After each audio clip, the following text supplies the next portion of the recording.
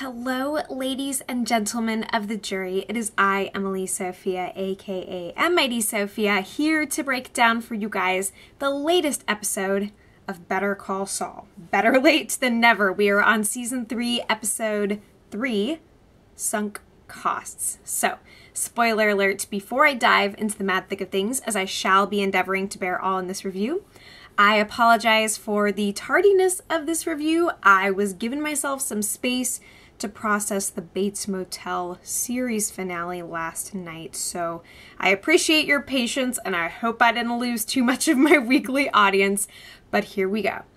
So this was, of course, yet another brilliant episode in what has been a nothing but brilliant series.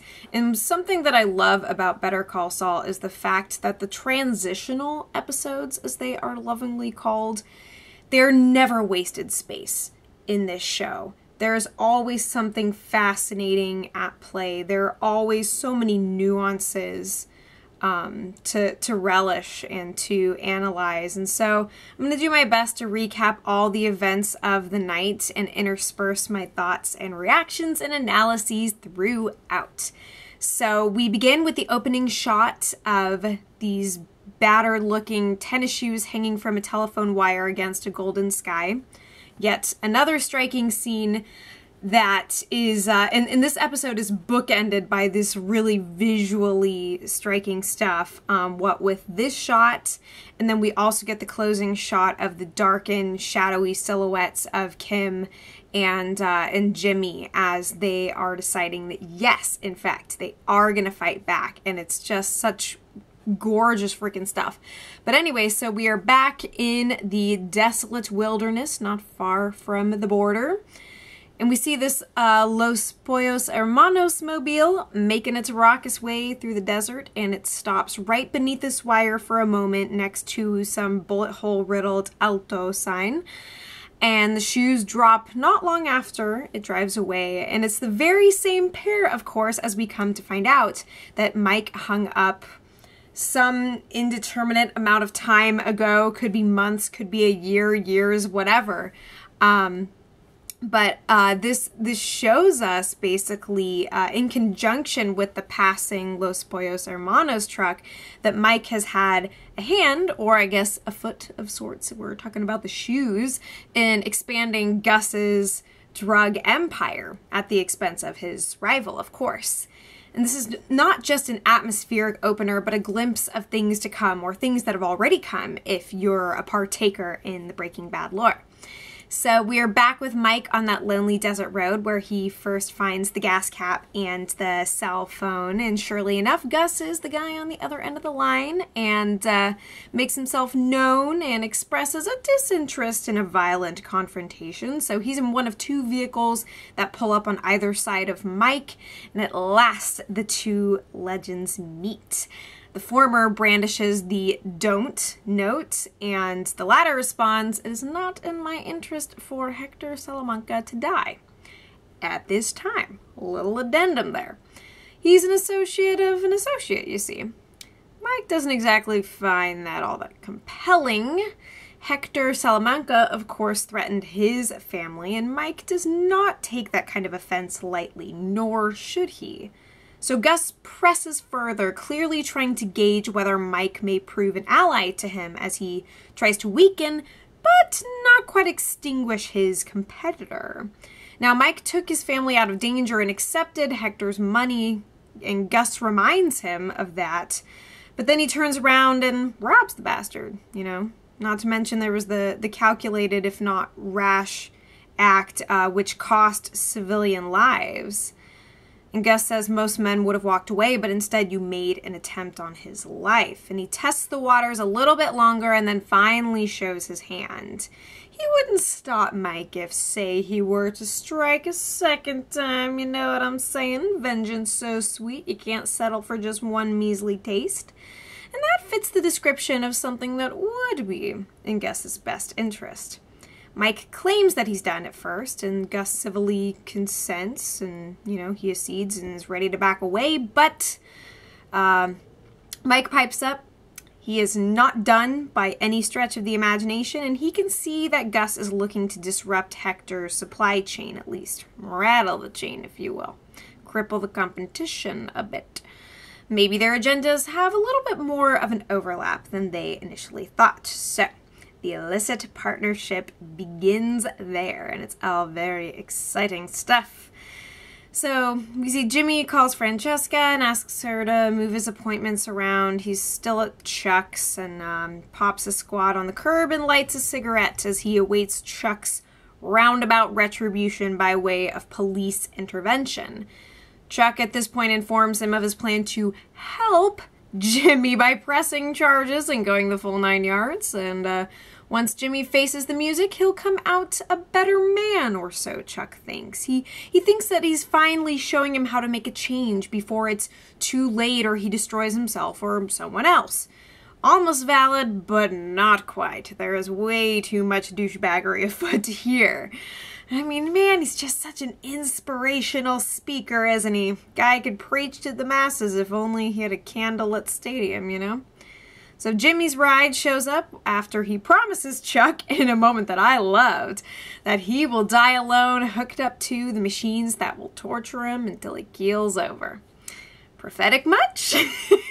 So as Jimmy gets impounded, a familiar face from his public defender days comes sniffing around to see what the cat dragged in.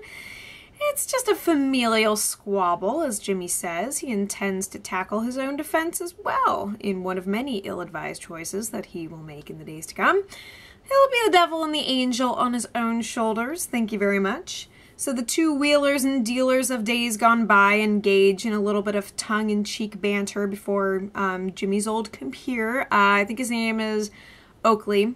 Pretty sure he's the deputy district attorney. That's his role. But anyway, so he offers to move up his hearing and gives some advice about showing dominance in his new digs in prison.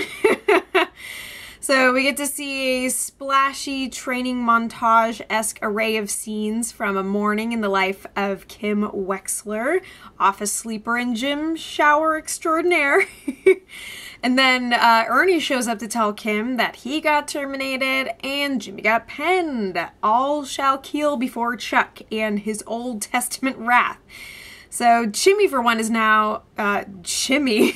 I just combined their names. It's like a ship name. Oh my god, that's terrible. Jimmy is rocking the orange jumpsuit. His hearing gets started and he's facing 4th-degree felony, petty misdemeanor assault, criminal damage to property, another little misdemeanor. What is happening to my words? But anyway, the judge is all too familiar with the McGill brothers, it's very clear, and Kim arrives just in time to represent her wayfaring client, but Jimmy insists that he go it alone.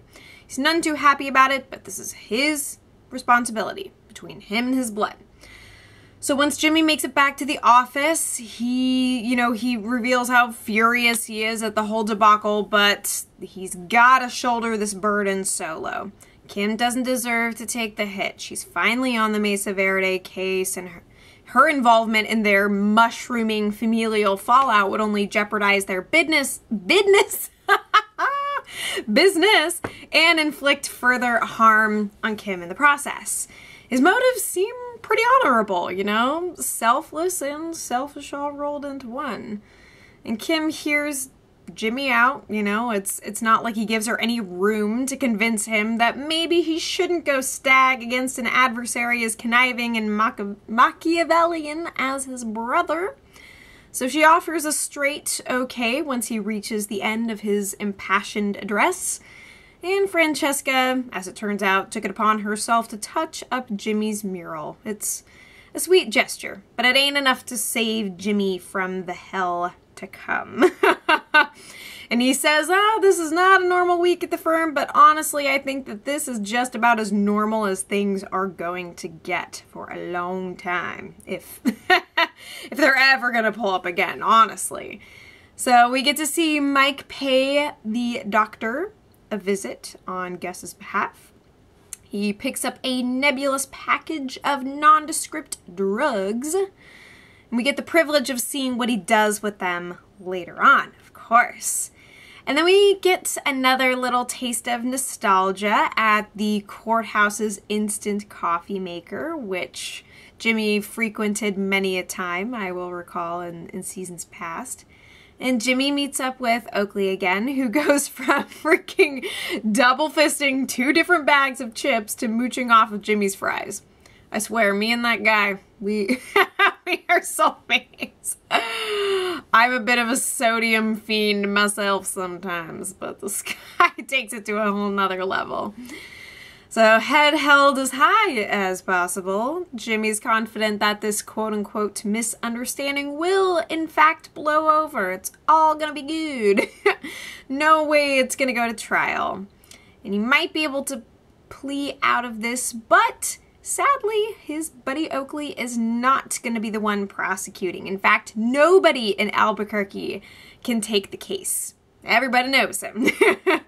That much is apparent. So somebody from outside Jimmy's cozy little circle will take charge. So Jimmy's breezy disposition immediately sours upon receiving this news, which makes sense.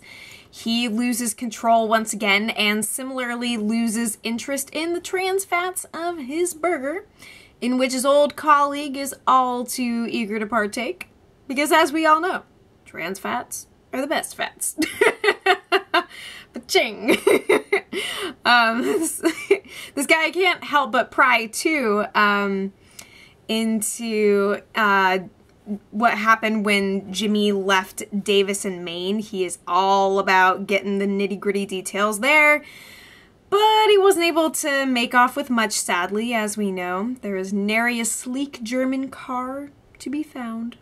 Sadly. And that is the least of Jimmy's problems at this point, of course. But we return to Mike, who is desert bound once again. We see him lace up some red sneakers and stuff them with an illicit substance, giving us more context for the opening scene, of course. This moment is, in fact, the precursor to that. Takes him a few attempts to toss those high tops where he wants to get them, but he does hit his mark after a few tries. But it only took Walter White one shot with the iconic rooftop pizza toss. I'm just saying, you gotta step up your game if you want to be the first try guy, Mike. I'm sorry. But you have been bested, at least in the future. So Miss Hay, Jimmy's prosecutor, visits Chuck to try and get her story straight, and we can see the missing drawer on Chuck's desk when the two of them meet together in his home. He's concerned, of course, that Chuck won't cooperate with her office, being family and all, but that will not be a problem whatsoever. So the two discuss her courtroom strategy, and she informs Chuck, oh my god, I am hitting a record for screw-ups in a single review. I love this accidental wordplay. I hope that somebody in the comments is keeping track of this madness. But anyways, yes, this whole thing could go to trial. And Chuck then promises that he'll be able to appear in court as a witness, providing that a few minor arrangements are made as he braves the world's hostile electromagnetic forces. But before Miss Hay can excuse herself and get to work, Chuck slips into this fabricated state of remorse.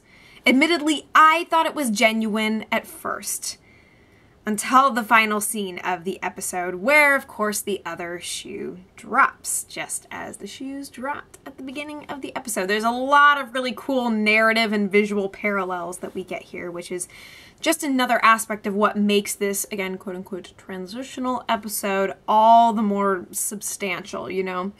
But anyways, so I was just thinking to myself, when am I going to learn, much less Jimmy? Because every time this guy shows his human side, I want to buy it. I really, really do. But yeah, he suddenly starts gushing about Jimmy's good heart, and oh, he just gets emotional and flies off the handle, you know?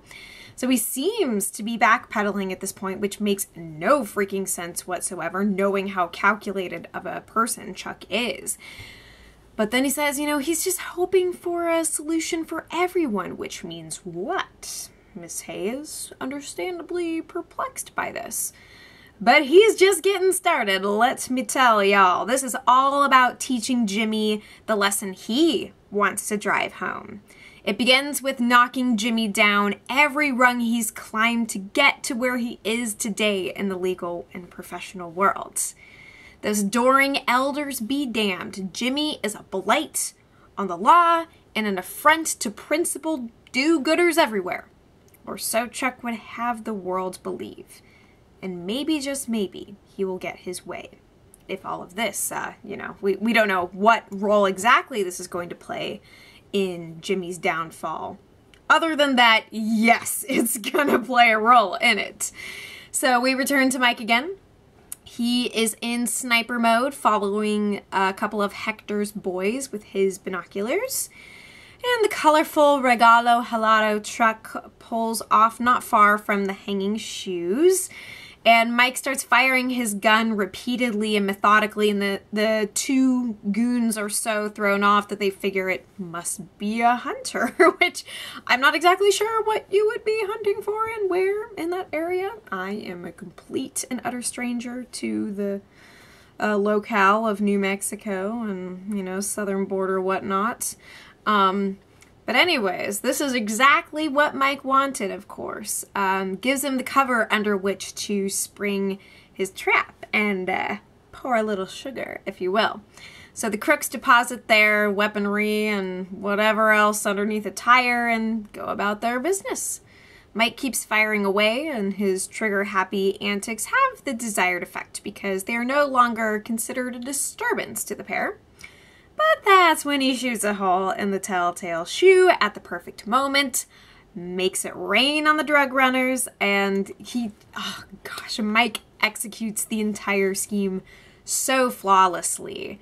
Precision is ever on his side. I gotta say, when it comes to our favorite fixer of few words, Mr. Mike Ehrmantraut, patience is both a virtue and a vice. So sadly for our unsuspecting smugglers, the ice cream jig is up. And Hector is about to feel the hurt, that is for sure. So, Jimmy is smoking again as Kim burns the midnight oil over Mesa Verde, or perhaps she's already preemptively working on Jimmy's case even though he has told her not to.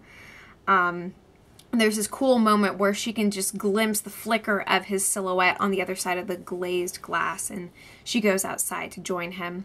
So the two of them puff on a shared nicotine stick, a very old and gross one, as it turns out. And Jimmy tells Kim about the deal offer, and it's not what he thought. And Kim's like, is this a good thing or a bad thing? Why are you being so circumspect about this? And it turns out that he's being offered a pre-prosecution diversion, a PPD, if you will. And this comes across as great news on the surface. He'll have to confess to everything, even the assault and all of that good jazz, but here's the catch. The PPD was Chuck's brainchild.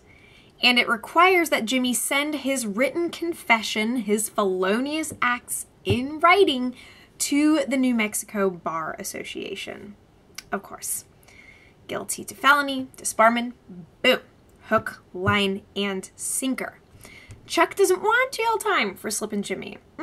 That's not how he sees this going down. He wants him out of the law, period, as penitence for his ill-gotten success. Above all else, he wants him disbarred at day's end. So Chuck would seem to have Jimmy right where he wants him. But at this juncture, Kim digs her heels in and she refuses to let Jimmy go it alone against Chuck and his legion, Jimmy doesn't want to drag Kim down with him, but they've weathered worse, right? There's a lot that the two of them have endured, but it's the fallacy of sunk costs, as Kim tells him, and that's actually a callback to a quote from the first episode of the second season. And now, as a reminder, the sunk cost fallacy is when, quote, your decisions are tainted by the emotional investments you accumulate And the more you invest in something, the harder it becomes to abandon it. So bear that in mind, folks. Bear that in mind. But it is time now, according to Jimmy and Kimmy, to take that PPD and put it up Chuck's poop chute. Together they fight, risking disbarment and jail time if they lose in court. Man, I'm actually amazed that I didn't mess up the stupid poop chute joke of all the freaking spoonerisms I pulled in this review. But anyways, that's just about everything that happens in the episode. There's a lot more ground I could cover. Of course, you can go deep and wide in this show as far as you want. But yeah, so we are definitely setting ourselves up for an exciting courtroom dance. Little showdown between the McGill bros. And yeah, we are definitely headed in a very scary direction. I continue to be so compelled by the depths of Chuck's depravity.